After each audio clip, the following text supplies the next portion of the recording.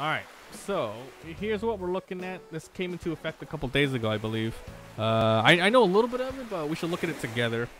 I think it's for the best. I don't know if anyone's complaining about this. So this is from .esports, but effectively from Twitch. Let's see. Less toxicity is a good thing. Alright, let's go over the highlights.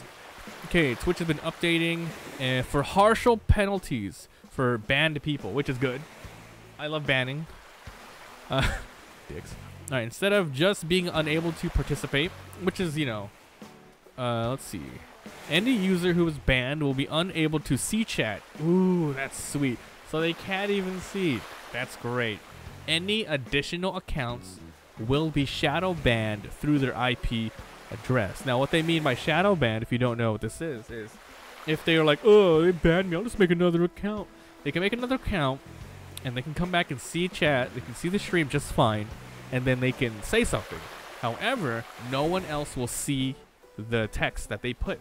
Only them. So they think they're still a part of the chat and, you know, saying whatever. One thing, though, is IP address. So people can get around it if they're trolly enough by getting some VPNs and just changing their IP around. But a lot of people, especially those who use mobile phones, probably won't be able to do that. Especially the younger kids who will do that because they have nothing else going on in their lives. So they just make new accounts. So that is going to definitely, you know, get people off there. Okay, this is one way Twitch trying to control toxic users. There we go. Harsher implications. Essentially, streamers can now curate what viewers they don't want by simply banning them. Alright, ban users can no longer just make an alternate. Okay, IP shadow bans. Yep. Entire IP will be removed. Hold on. If the ban is lifted, the entire IP. Oh, cool. That's interesting. Any banned user will also be removed from the following list. Cool.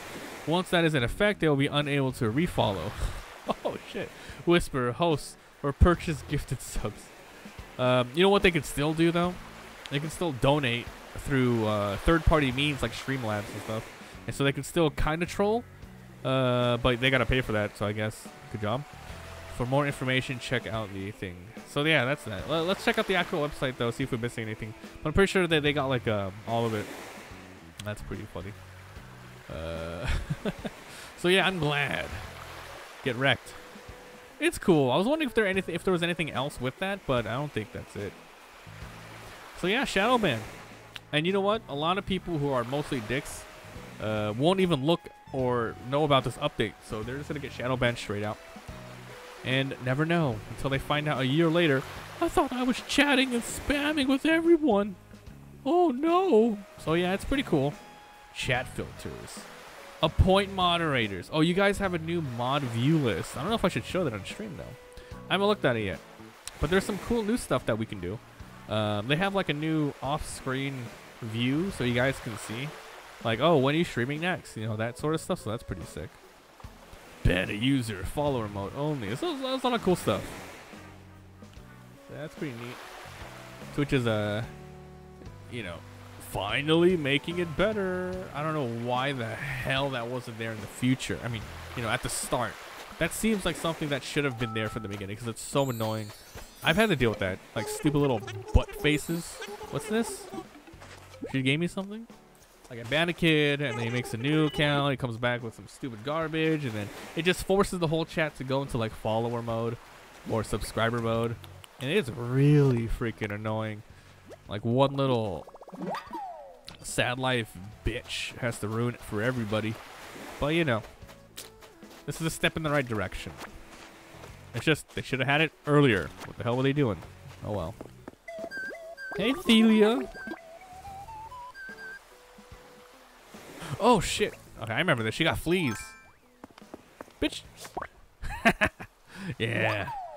Ticks. A flea. Nice.